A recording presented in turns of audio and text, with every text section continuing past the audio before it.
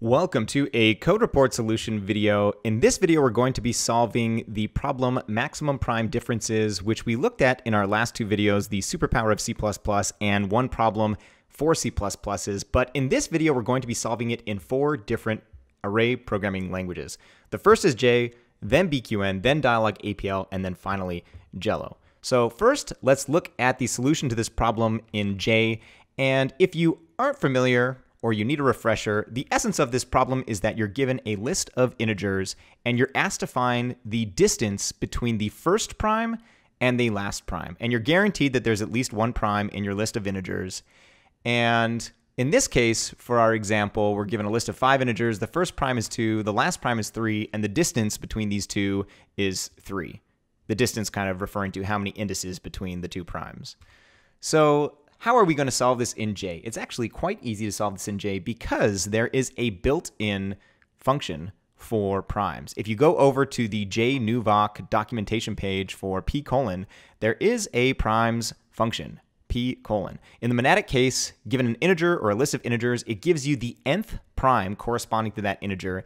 And in the dyadic case, there is a ton of different variations of this function, which you can customize by basically passing a different integer as the left argument to p colon. So the one that we want is 1 p colon, which will give you a 0 or 1 corresponding to a false or true for whether or not the number is prime or not. I will leave a link to this documentation in the description down below and to the J Playground, which is what we're using right now to solve this problem, if you want to play around with this after you're done watching the video.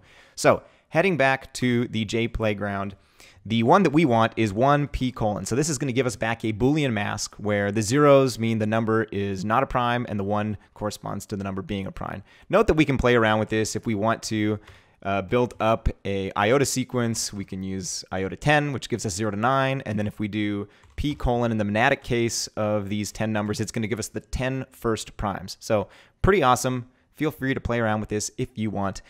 But the one that we want, as mentioned before, is the 1 p colon. So now that we have this, we want to get the indices corresponding to the ones in this Boolean mask. And luckily enough, J has a function called indices, which is capital I dot. And if we pass our Boolean mask to this, we get back the indices corresponding to the ones, which are 1 and 4.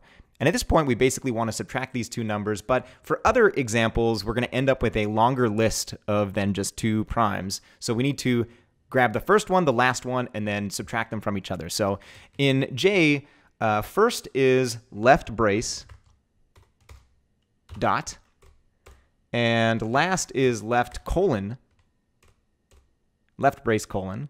And so now we just need to put this into a fork, which is going to be a monadic function. Our binary function is going to be minus, and then our second monadic function is going to be first. And so we put this all together and we end up with our answer 3. So pretty awesome. We can put this into a function called max prime diff, and we need to use double braces, and we replace our argument with a y, and then we have another double braces. And so now we can go back up here and replace this with max prime diff, and we've got our answer 3. So fantastic. However, how do we turn this into a tacit solution? So to turn this expression that currently gives us the correct answer into a tacit expression, the first thing we want to do is to put everything but our argument in parentheses and then use our tac. But now we get a completely different answer, and that's because this parses incredibly differently. So let's delete our left fork and our integer for the moment. And now we're just left with a single AGH fork, as they call it. We have an array and a dyadic function and then a unary function, which is just identity in this case. And this gives us back our Boolean mask. So now when we try to add integers here, it does something odd because a 2 train, this is a 3 train, so the whole thing is a 4 train, but this parses to a monadic function, and then we have another monadic function. But this is going to be the S combinator, and we don't want it to be the S combinator. So if we add cap to our expression on the left, this turns it into a B combinator, which is just unary function composition. So now we get back the indices that we want. But the problem with J is that you always end up using this cap, and it's pretty disgusting. So now if we go back and add our fork, once again, this fork is not going to work because this is trying to parse everything to the right here as a unary function, and then this as a binary function to make this the S combinator, which we do not want. Once again, we just want the B combinator. So we need to use another cap to turn it into the B combinator, and that is how you get this to work. So once again, we can assign this to a function. I guess we should do it up here. Max prime diff. We can get rid of this outer set of parentheses.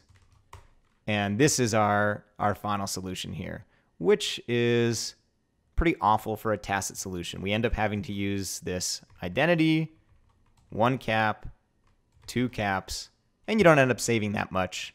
And in order for it to be more readable, it's kind of nice to have these spaces. So some people might argue you should do this, which would work, but I think this just becomes a lot of line noise. Anyways, the S as the to train in the monadic case, and cap, a pretty bad choice in my opinion. However, let's move to BQN to solve this in another array language. So here we are in BQN. Note that BQN does not have a built-in prime. So we took this from Bacon Crate.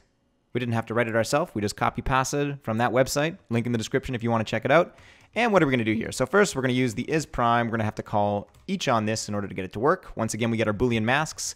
Now we call the equivalent of indices in J, which in BQN is called replicate. This gives us our indices. And now from here, we just want to build up that same fork. So we can get first by doing the following. That gives you the first value. And then we can build a fork by first doing this. So this just gets us the first twice. So we want to replace this second first with last. So there's a couple different ways you can do this. You can reverse the list. So compose this with reverse. However, this gets us the correct answer. We can replace this with minus now, and then we have our answers that we're expecting. However, there is an idiom in BQN and APL where you can just do a right reduction.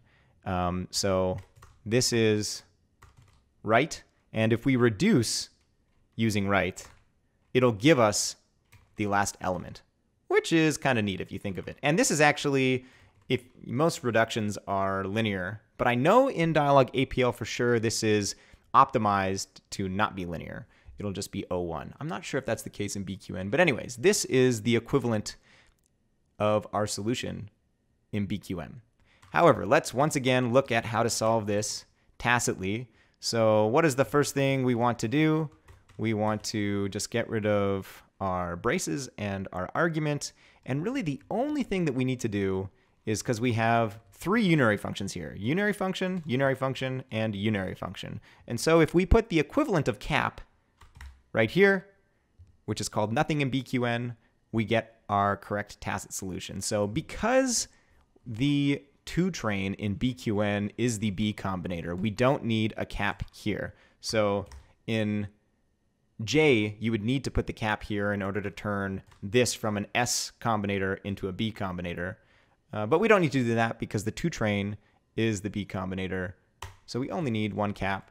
Still not ideal that we have to do this, but it's a lot nicer than J. Moving on to Dialog APL. So here we are in Dialog APL. We have our unit test. And the first thing we want to do is actually something I've already done, which is to load defunds. So I've already done this. But if you load defunds, you get access to a function called pico, which stands for p:. It's borrowed straight from J. And if we do this, we get the Boolean mask. So you don't have access to this via the language, but it is accessible via the defunds library, which ships, I believe, with all the Dialog APL interpreters. From here, we just want to call where, which is the equivalent of indices in J and replicate in BQN. And that gives us our indices. Note that Dialog APL has 1-based indexing, but it doesn't matter because we're taking relative differences. And at this point, we want to build up our fork. So this is first, and we want to combine this with our last or right reduce. And note that this becomes underlined. So this is telling us, the IDE is telling us that this is an idiom that is recognized, because typically a reduction would be linear. And if we do this, we should get our answer. So we can, put this in a little function.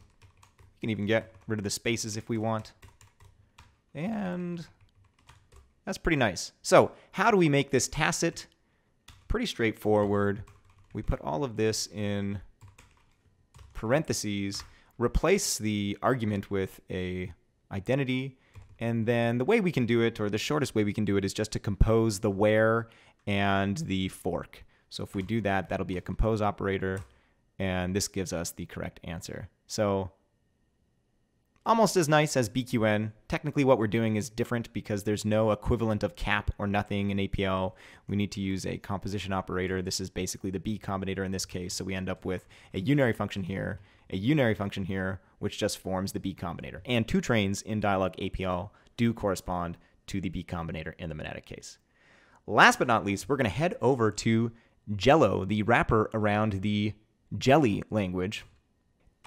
And here we have our unit test once again, 42943, and luckily we have an isPrime function in our list of functions available in Jello. Now we want to call the equivalent of indices, replicate, and where, which is called IDX in Jello. And now we just want to build up our fork. So we can do this by last minus, is it first? Head? There we go. And we do this, and we end up with our answer. Note that isPrime is actually quite slow. It's calling a library called SymPy, and potentially I could go optimize this in the Jelly backend. But this is quite nice in that most of the languages, or half of the languages that we looked at, both BQN and dialog APL, don't have a last function, but both J and Jelly/Jello do. And I think that makes these forks that we're building up quite nice. It's irritating in the BQN case and the dialog APL case where you don't have that symmetry because you have a glyph for first or head, but you don't have one for last. So let's take a look at a comparison of all four languages that we looked at. So here we have them. APL, dialog APL to be specific, J, BQN, and Jello, the wrapper around the jelly language. Technically my fork of it, the jellyfish language. We've got explicit and tacit for all four of the languages except for Jello, which only has the tacit one. Pros and cons. In J and Jello/jellyfish, you have keywords/functions for last, whereas in dialog APL and BQN, you have to do the write reduce, which isn't great. In J, you have the 2-character cap and the S combinator as the 2-train. Not great. It ends up making the tacit solution almost as verbose as the explicit solution. But J does have a built-in for primes, which is quite nice. BQN does not. APL has it through their defunds library, but Jelly/Jello have all of it. They've got the isPrime function, they've got the last function, and they have the ability to not have to worry about 2 trains as the B combinator or the S combinator. It just has a very comprehensive support for all the combinators via their combinator arity pattern matching. Maybe I'll do a video about that in the future, or you can go check out some of the live streams that I've done on Jelly where I discuss that. Anyways, we'll end this video here. If you have thoughts, comments, questions, leave them down in the comment section down below. Be sure to subscribe if you want to see more content like this, and we will see you in the next video.